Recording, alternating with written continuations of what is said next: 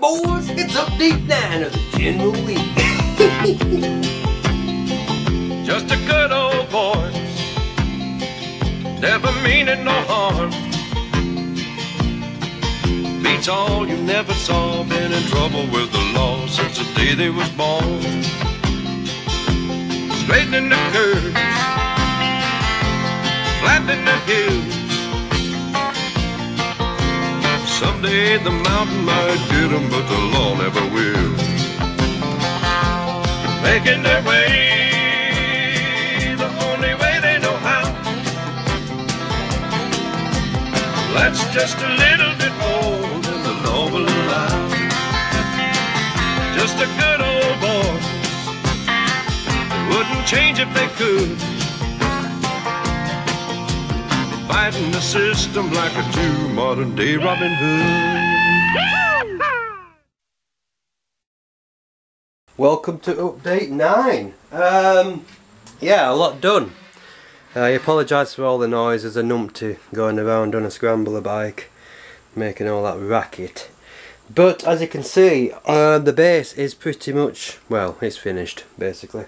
What we have are 3 switches down here. This switch is main power for the soundboard, momentary switch for the soundboard, and we've also got this one for our LED lighting. Everything's cool, everything's pinned down. I'm just trying to clean off the mess that's inside it.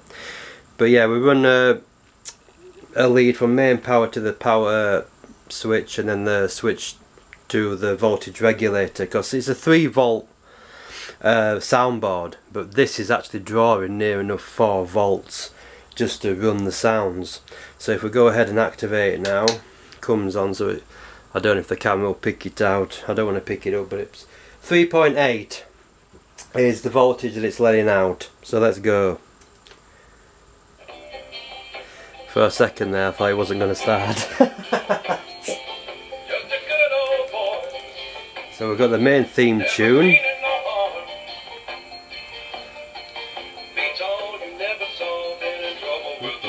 Since the day they were born, straighten the curves, flatten the hills. Someday the mountain might get 'em, but the law never will. So anyway, it plays the theme tune from the TV series. Oh, what the hell, we'll just listen to it. I was going to skip it, but forget it.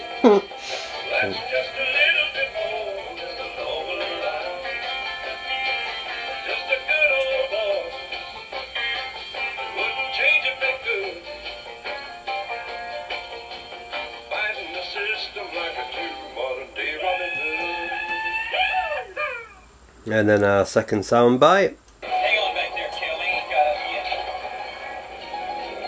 Get it, Bob. Ain't that pretty? Hanging there like that?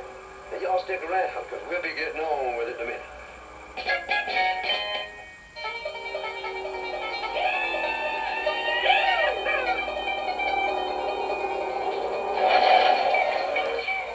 You folks do this often?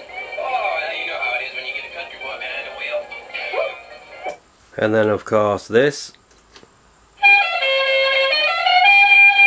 which is extremely loud for some reason. It's louder than all the other sound bites.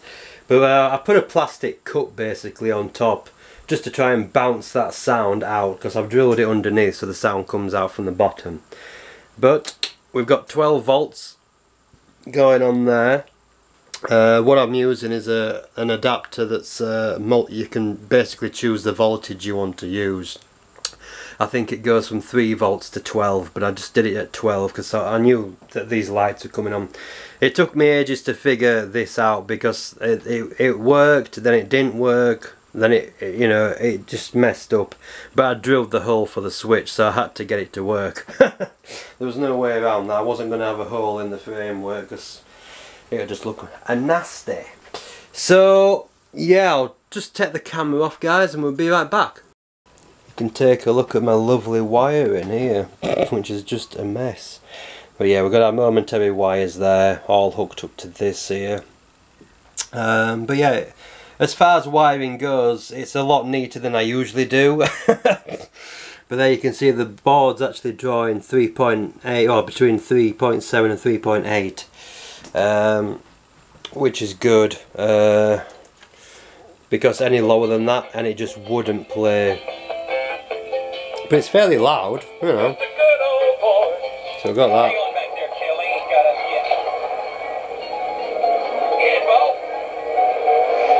But I definitely wanted Waylon Jennings on it.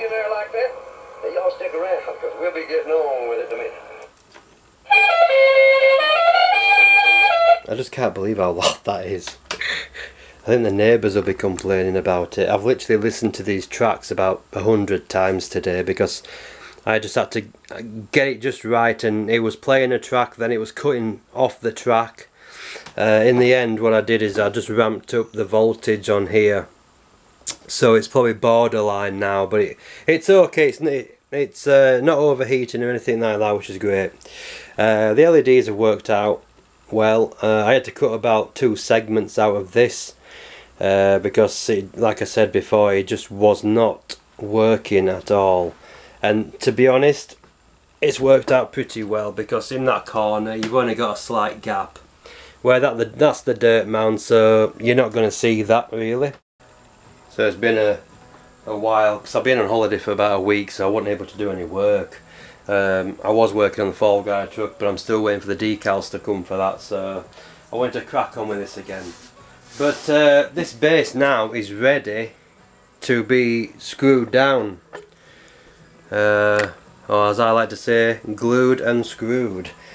It's going to be a bit of a pain trying to mask this off, because obviously I need to screw this down, then put my plaster over it, and I don't want to get any nastiness.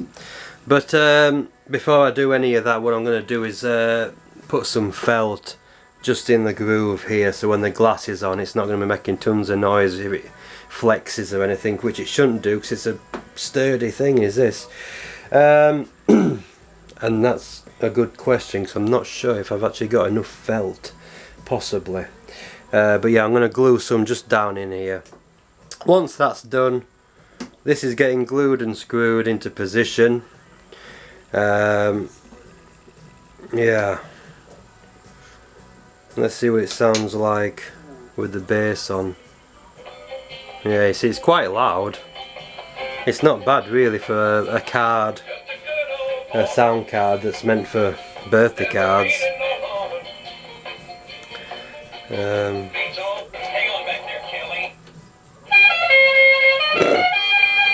Never get tired of that. But yeah, that's the bass pretty much finished now, apart from the DIO, which I'm looking forward to doing. We had some really hot weather today, but it took me like, I think, what was it, yesterday, it took me all morning to get the voltage just right for the soundboard to function properly. So yeah, I sorted that, and then of course working with these LEDs I ended up using magnet wire. Magnet wire is okay, it's not under any strain or anything. Anytime you put it under strain or tension, there's a risk of it snapping or just pulling off the connections. But yeah, they've been soldered on, and plus I hot glued them as well, so they shouldn't move anywhere. Touch wood. No. But yeah, all the electronics are done. It's the fun part now of doing this. I'm not going to be able to glue the pole into position, so I've got it lined up where it is, and it is strong there. It's not going to go anywhere. Once I've epoxied the corner down, that'll be fine. And then I can start working with all this, get all the plaster on, take this pole out, get the general mounted to it, and then I can do all my dust, and which is going to be a lot. I can't remember if we did it in the last update or not, but what I did was I mounted the general on, and just to make sure that it doesn't interfere with the side walls, because it is like literally, where are we? Here. It's literally here, and it just fits in. So it's going to look like it's jumping out at you. But yeah, really fun project. I think what I'm going to do now is bite the bullet and get the base screwed down, and then I can mask all this off and then start plastering hopefully tomorrow, because it's getting a bit late now. But yeah, really like it. Everything's worked out great.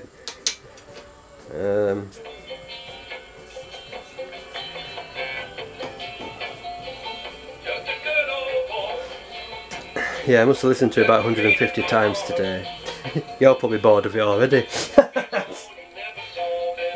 But you've got to test these things, you know, there's no point sealing it up and then finding out something doesn't work. But it is a lot louder once the top's on as well. And I think the sound quality is actually pretty good as well.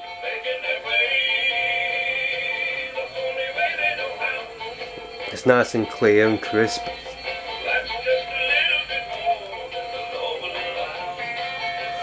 In fact, you know what we'll do, guys? I think it's been a while. I might just go ahead and mount the General on as well, and we'll see how them lights interact with the car. We'll turn the main light off and hopefully it should look pretty cool. So yeah, I'll just go off and I'll do that. So there we go. The General flying high. Oh yeah, that's nice. Once the glass is on as well, the light should cascade upward. Hang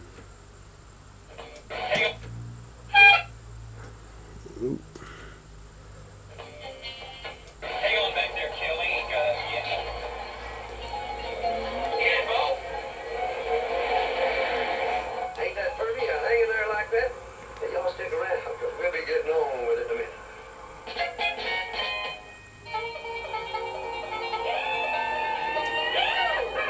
Nice freeze frame. You folks do this often? Oh, yeah, you know how it is when you get a country boy behind the wheel. Oh, wrong one.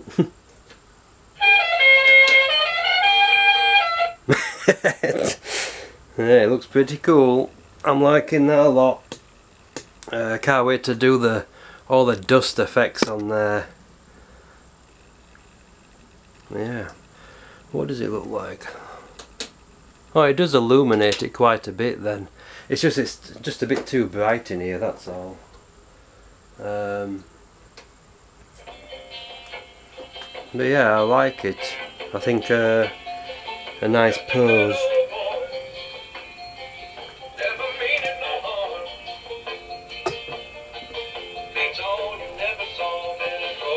The camera doesn't go high enough. You can see just the side camera there. So it's just about at the point of apex of the jump. So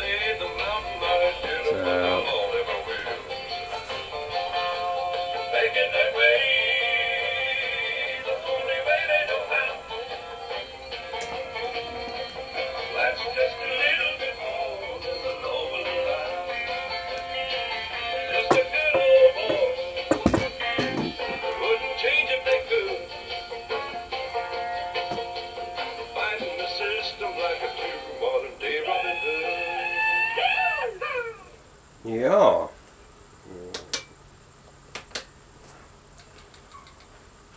Well, I think the next segment now is tomorrow I can crack on with the base. Yeah, the General looks really good there. So I'll catch you guys in a bit. So after the last segment, what happened was I screwed the DIO into position and then the light stopped working, which was a disaster. So what I've had to actually do, if I just zoom you in here, is just in the corner here. What you get is these here, where you can cut in the centre of these, so you can cut that section out, and you've got a positive and negative, and it's like a little copper plate. Now I don't know if it's the brand of strip tape that I'm using. I've never had an issue with LED tape until now. But soldering these little copper points here, it just doesn't want to hold on. It's really difficult to solder it, because if I just pass you this one here, yeah, what I did before was I took some regular wire like this and I actually drilled them, and I threaded the wire through, twisted it round and then soldered it, and it worked until I came to actually put in some shrink tubing on, and then obviously a wire must have been touching another wire and it shorted the system and it wouldn't work, and so I had to cut 3 sections out. I've had to do the same now. I've had to cut another 3 LEDs out, which I'm not too fussed about because this is the back, this is where the dirt mound is. You know, if anywhere else then it might have been an issue, but with it here I'm not too bothered about that. But I've had to splice in a couple of wires because obviously they wouldn't reach. So we've done that, so hopefully, fingers crossed, I'll zoom you back out a second. Fingers crossed when I push the button, because I haven't tested this yet. Hopefully it still works. Oh, thank God. Yeah. So we're going to have to be really careful with this, because what I want to do is put some felt in the bottom, so when the glass is on it's not going to make that nasty noise when you're moving it around. But at least it's working for now. So I'm going to go off, I'm going to screw on the top. I'm not going to glue it like I said, I'm just going to screw it on just in case anything untoward happens. And then I need to get the felt down as well, and then we can mask this off. So today, because I think it's about 8 o'clock in the morning at the moment, I want to get that all finalised, get it all masked, and then I can start plastering, and then it's got a full day to get drying. But yeah, a bit of a disaster yesterday. Hopefully that's fixed. I'm not going to play with them wires, I'm not even going to touch them. I'm just going to leave it well alone, and hopefully it'll be fine. So we'll be back as soon as I've got this thing screwed together. So we've got everything masked off now. It's been screwed down to the framework, and I'm about to start on plastering. So I've got my wall plaster. I'm just going to add some water to that, mix it up, do all the earth first, and then concentrate on the water line and fill in all them gaps down here so it all blends in together. Once all that's dried, then I can go ahead and actually add some sand and whatever to it and come up with some way of creating some ripples or something for the water effects, because all this here will be resin, clear cast resin. So yeah, we'll be back as soon as I've got further progress. So the plastering is now completed. I'm hoping this actually looks like running water. The problem, I don't know whether it's the humidity or what, but as I was applying the plaster, especially to the dirt mound, it was literally drying as I was applying it, so I wasn't able to sculpt anything. So I've just tried to put some quick lines in there just for dirt. Now I do have a little bulge here, which is okay because there is a rock in the scene coming out, so I might just transform that into a rock or something. But yeah, I mean it's dry, it's ready to go already. Yeah, I think the best thing to do is probably use the tissue paper next and start applying it to get rid of some of these rough spots. And then I'm in 2 minds in whether or not to get myself some Rust-Oleum sand and spray it on. I do have sand which I could dust onto it, which I might actually do that and just use the Mod Podge to stick it all down. But yeah, I mean that's pretty much dry. Well, it's damp, but it's solid, you know. But hopefully that looks like running water, because I didn't have time to actually sculpt in any sort of waves or anything. Because, like I said, I mean it pretty much dried instantly. I mean you can see all light patches that are coming through now. That so hopefully that'll do, because there's nothing I can do about it now apart from scrapping the whole thing and starting again, which I definitely don't want to do. But yeah, the dirt mound's done. I took a ½ inch off the pipe as well, so it's just a little bit lower, but I mean, to be honest, you're not really gonna see the difference really. But yeah, that's the plastering done. That was a lot quicker than I expected. I'm gonna leave it maybe an hour, maybe 2 hours, and then I'll start applying some tissue paper, I think. Hopefully I've got enough toilet roll. So yeah, we'll catch you in a bit. Well, good news is it's functioning. So that's great. Looks like we've got some lens flares going on. We've got some JJ flares. I don't know whether you better pick it out at the moment, but if we zoom in to our dirt mound, oh, there we go. So what I've got, I've sculpted in a rock here. We've got one there and we've got that one coming out there, because I no longer have the TV series on DVD, which it's my birthday on Monday, so hopefully I'll be getting that. So I'm going off pictures, and I'm also going off that GIF that I put on Facebook a while back. So I've marked out where the rocks are on the mound. So we've got that one there, and we have one, where is it, there, and one there. It also has quite a bit of greenery as well, which is good because it's going to break it up, because I was a bit worried that it was just going to be a load of sand and nothing else. So we've got at least 3 rocks there that will be slightly different in tones. We've got our little alcove in there as well, which is good because we've got some greenery, I think, just there and also there. And on the ramp itself, because you know they like to hide the ramp with a bush, there's a couple of bushes just on top of the ramp there as well. And I might do some maybe green flocking or something just at the side, but not too much. Yeah, I think I'm going to have to leave this now a good 24 hours to really dry up and set solid. But if you notice on the bottom, you can see all the light patches coming. That's almost dry. There's only a few, well, a large area there that's still a bit damp, but it is drying out, which is great. Once it is, I think, yeah, the toilet paper, I'll be using that, and I'll probably will be just using regular sand, I think.